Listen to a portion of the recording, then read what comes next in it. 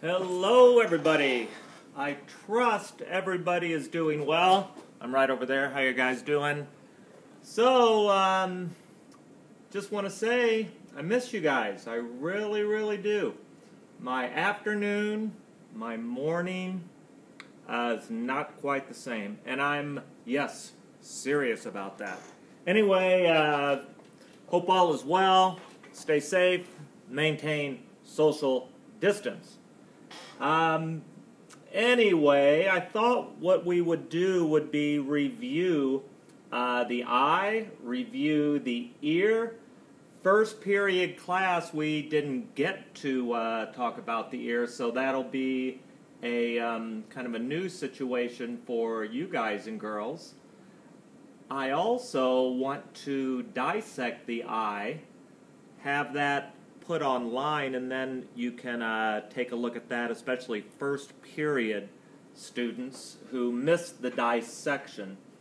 So it'd also be good for seventh, or that is eighth period section, to check it out also, just as a good review. We want to keep the ball rolling. Let's just take a look here. So notice the different parts of the eye. All right, light waves are going to travel from the outside source here. Notice they're going to encounter first the conjunctiva, which is a very thin layer of tissue. The majority of refraction, though, is going to occur here with the cornea, and then this lens is going to bend the light, and we're going to get an image produced on the back here of the retina. So, quickly, what are some of the parts of the eye that we've talked about? Notice we have the cornea, which is going to be important for refracting light. I do want to say this: there is not an image produced unless that light is bent. So we got to have bending of light here and bending of light here. Remember also the cornea it lacks blood vessels, so it is easily transplanted from one person to another. We talked about the pupil. The pupil is going to open and close, and it's going to regulate the amount of light that's passing through the eye itself here. Notice the lens is going to refract light. These suspensory ligaments help hold the lens in place.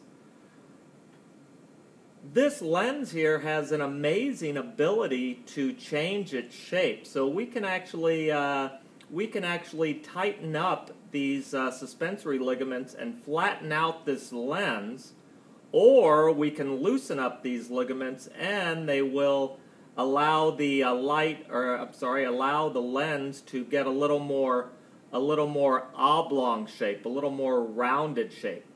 Now, why is this important?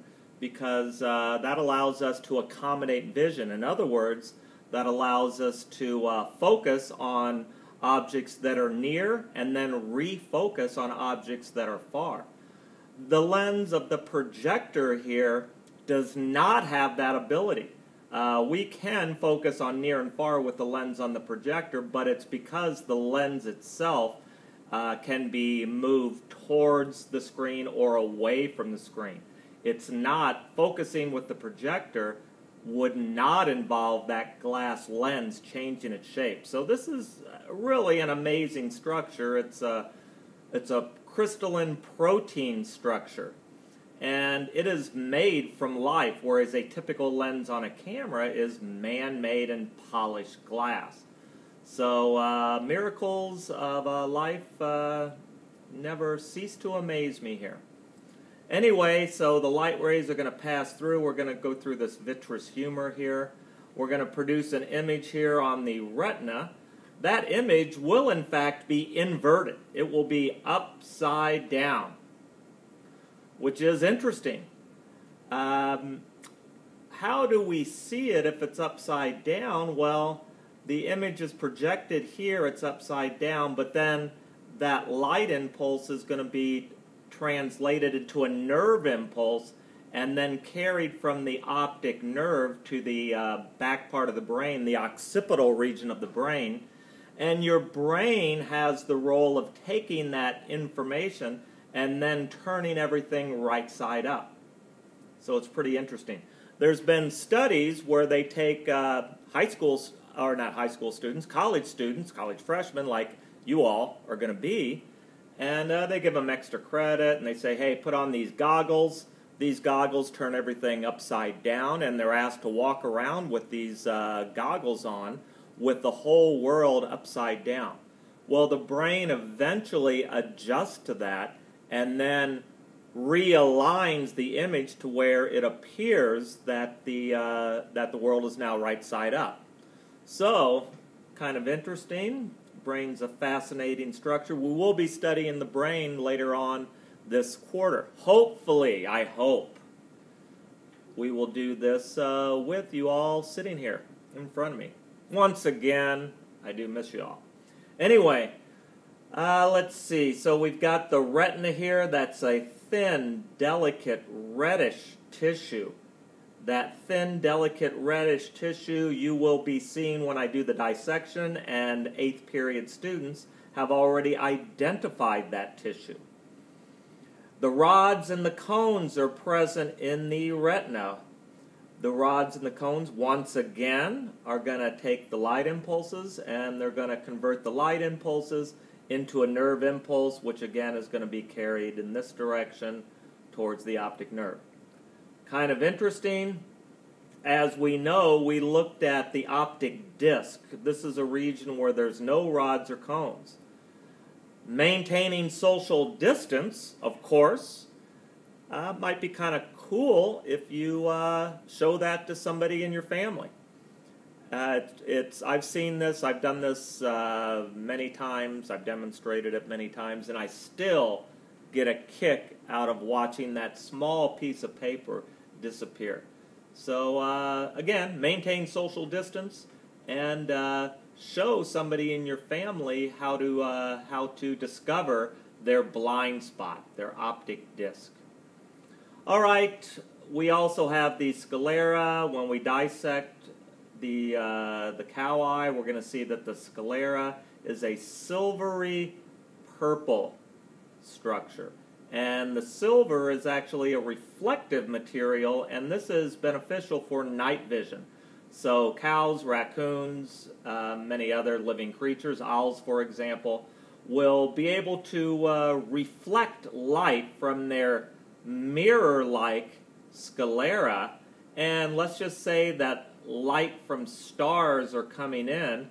If it misses a rod or a cone, that light will reflect off the silvery sclera and then bounce and bounce and bounce, so there'll be several opportunities for the retina, for the rods and the cones to be stimulated so that that animal can produce an image. Of course, humans have a sclera which is more dark color, more charcoal, and this is essential for day vision. Day vision, we have a situation where lots of sunlight's coming in. We don't want to reflect all of that sunlight on the inside of our eye. We want to absorb excess sunlight so as not to damage the retina. So we will take in that bright sunlight, and excess light will be absorbed by that blackish or near blackish pigmented material. Now that sclera here, that sclera is a tough protective coat. The students that dissected found this out. You really have to use some elbow grease to break through here so we can make an incision and then actually get to the creamy nougat center, which is what we're going to do in the dissection. What is the creamy nougat center? Oh, you will see the creamy nougat center when I dissect. So we have these rectus muscles, which are going to allow the eyes to move within the eye sockets themselves. So that's a pretty good review. Let's now take a look at the ear. And bear with me a moment while we bring that up.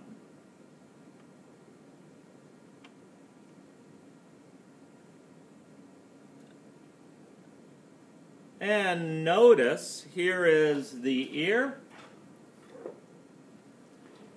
Well, one thing I want to talk about here is sound waves. Sound waves are quite a bit different from typical waves that you would be thinking about, like in chemistry and physics, from electromagnetic radiation. So if you're just comparing light waves or infrared waves or ultraviolet or X-rays, sound waves require a medium to be transmitted. So they require something between the source of the sound and the listener of the sound. What is that something? It is air. On the other hand, light waves, radio waves, etc. can propagate through space, and space is a vacuum, so there's absolutely no air present, so it's kind of interesting. One requires a medium, which would be sound waves, and the other one doesn't. Now, sound waves are going to emanate from, I just want you to picture or visualize a guitar string that's been plucked. It's going to vibrate rapidly with a certain characteristic frequency. When it vibrates, it disrupts the air molecules, which in turn will vibrate, and those vibrations will propagate through the room and eventually find their way from the outer ear and eventually find their way to the middle ear and then to the inner ear, where we're going to take those vibrations and convert the vibrations into nerve impulses. And those nerve impulses will then make their way to the brain. You need to realize the brain only speaks one language. It speaks nerve impulses, also called action potentials. All the world has numerous stimuli. We have light, we have sound, we have taste, we have touch. Some of the homework dealt with the sense of taste and some of the pressure and temperature receptors that our skin has. Well, anyway, all of that variety of external stimuli, we could throw in heat and cold in there as well. All of those have to be converted by the sense organs into the common language of the nervous system. And again, the common language of the nervous system is a nerve impulse, which we will be referring to as an action potential. So, and of course the brain's going to interpret all these action potentials from the various nerves. So we do have an optic nerve. We do have the nerve right here. This is the vestibulocochlear nerve, which obviously is important in hearing. But there are many other nerves which have all sorts of responsibilities in terms of bringing sensory information from the outside world to the brain so that we can interpret it, make a decision, and maybe respond to that information or not. So anyway, here's the auricle. This is going to collect sound, and the sound wave's going to be coming in. It's going to be transmitted through this external acoustic meatus, so that's the name there, external acoustic meatus. Excuse me for a moment, this looks like it is a little bit fuzzy. Let me see if I can adjust the focus. Ah, yes, the focus of the lens. Well, that didn't work. Okay, I might have to get my eyes checked. I think that's better, though.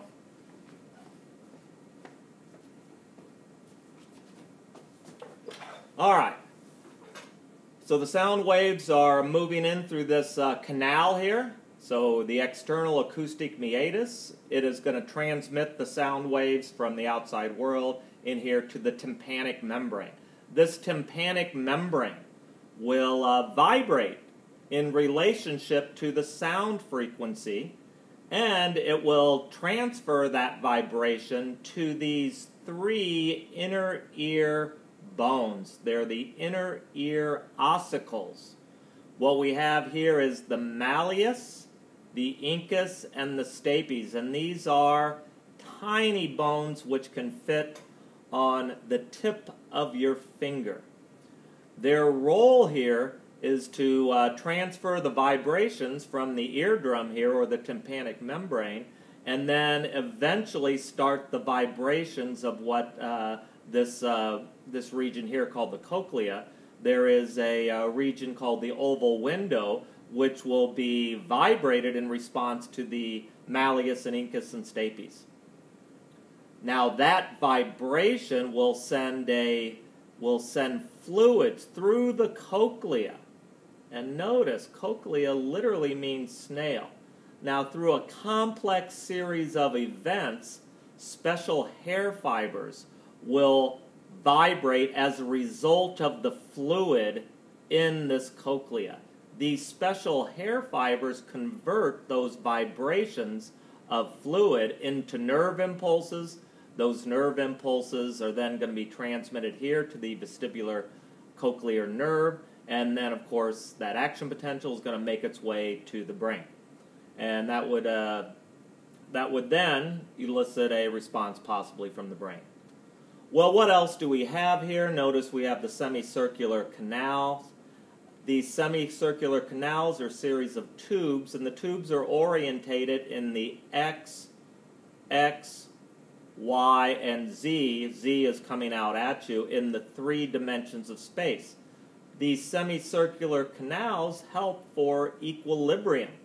So, if this is disturbed due to disease or simply being out on the ocean and not being used to all the waves on the ocean, if you're out fishing on wherever, let's say in Florida on the Atlantic Ocean, then the fluid in here is going to allow responses. It's going to detect changes in head positioning and then send information to the brain accordingly about your head position and equilibrium or balance.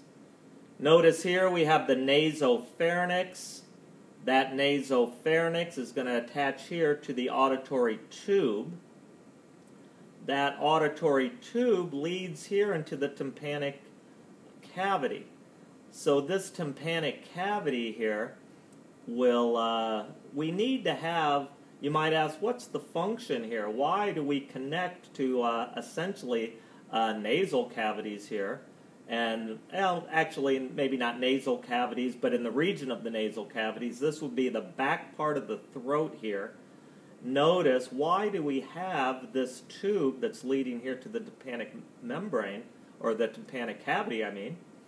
Well, this is important because it helps maintain an equal pressure on the inside relative to the outside of the eardrum here. We want the pressure here and the pressure here to be the same so there's no stress on the eardrum. If the pressure is too high here and too low there, the eardrum could be perforated or severed in some way, shape, or form. They technically would say a ruptured eardrum. So this tube here is important because it helps maintain equal pressure between both sides of the eardrum. So you guys have homework. You guys have your homework where you did these drawings, and review those. You are going to be responsible in a real sort of way for all the information that we're going through. So don't blow it off. Study, take responsibility for your education, and don't let things just back up. We will figure out a way, and I think I will definitely be seeing this classroom in a certain amount of time where, yes, you are going to have to stand and deliver. In other words, you're going to have to let me know that you've assimilated this through testing. So we'll figure out a way to test. And actually, I think you guys are going to be here. And just make it easy on yourself. Just please make it easy on yourself. All right. So take a short break. I will be back quickly.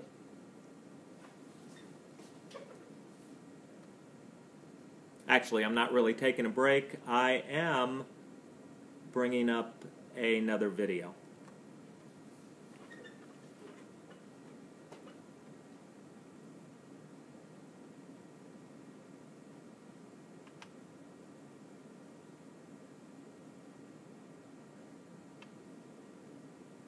Okay. I hope we can see that. I might have to check the video. It might be cut off a little bit.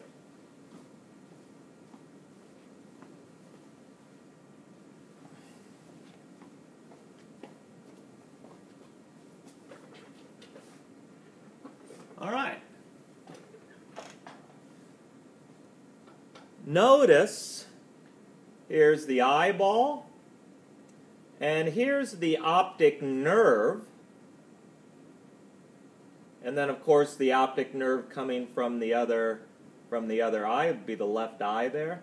Notice these nerve fibers are going to cross, sending nerve impulses to this region of the brain and nerve impulses around. Take the long way home from there to this region of the brain. That posterior region of the brain is the occipital region. So let's take a look at the video. The special sense of vision involves structures of the eye, the optic nerve, and portions of the brain. As light enters the eye, it passes through the cornea. The cornea is a transparent connective tissue that covers the anterior 1/6 of the eye, like a contact lens. Its convex shape refracts the light through the pupil, an opening in the colored portion of the eye. Light next passes through the biconvex lens that focuses the light onto the retina. The retina lines the interior surface of the eye. It has two parts, the retinal pigment epithelium and the neural retina.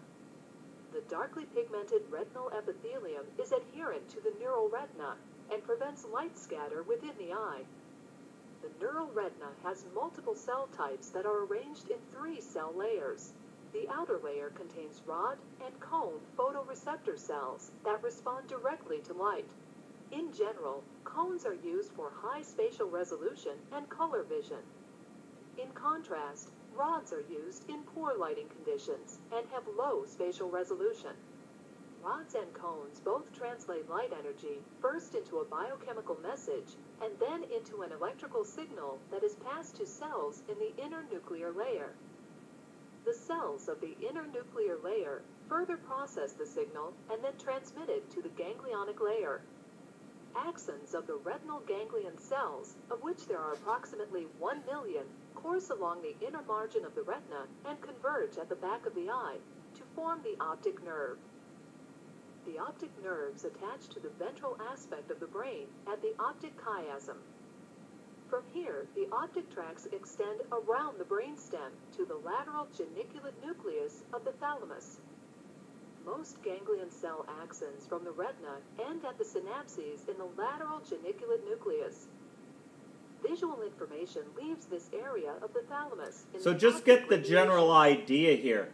Some of these details, unless I stop and point them out, I wouldn't be expecting you to be responsible for them.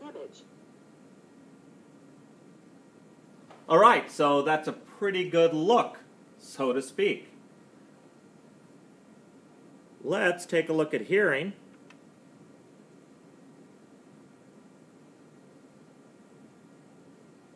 And we'll also, of course, listen.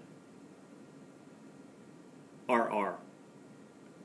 Sound waves strike the tympanic membrane and cause it to vibrate. Vibration of the tympanic membrane causes the 3 bones of the middle ear to vibrate. The foot. So this is a really good look. The other picture didn't show a good look at the malleus, the incus, and the stapes. So this is excellent. Notice the relationship between the sound wave and the tympanic membrane and the malleus, incus, and stapes. So these are the inner ear ossicles, they're called. The plate of the stapes vibrates in the oval window. The vibration of the foot plate causes the perilymph in the scala vestibuli to vibrate, which in turn causes displacement of the basilar membrane. Short wavelengths from high-pitched sounds cause displacement of the basilar Not responsible for these terms. This movement is detected by hair cells of the spiral organ, which are not visible in the animation. Long wavelengths from low-pitched sounds cause displacement of the basilar membrane far from the oval window. Again, this movement is detected by hair cells of the spiral organ, which are not visible in the animation. When the vibrations reach the perilymph in the scala tympani, they travel to the round window where they are dampened.